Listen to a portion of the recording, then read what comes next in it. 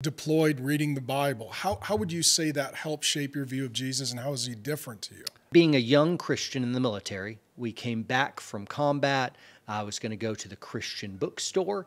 And I remember walking in, I'm fresh from the battlefield, and I'm reading my Bible there. I saw just a really gritty masculinity and an extremely practical faith. It's kind of like, be ready to die for Jesus. I'm like, all right, I'm going to go ready to die for Jesus. Then you literally almost die that night. That was a different environment. This was a very tough and practical faith where I literally needed my faith to be able to unstick me from terrifying freezing point. I would go in this bookstore and it just looked so emasculate, and I'm just kind of like, where's the battle axes? And I just didn't really find much of that. It was very difficult. When I was overseas in a combat zone, this warrior and poet, this tough lion and lamb made perfect sense. It was when I got back to the States where there seemed to be some paradox or disconnect.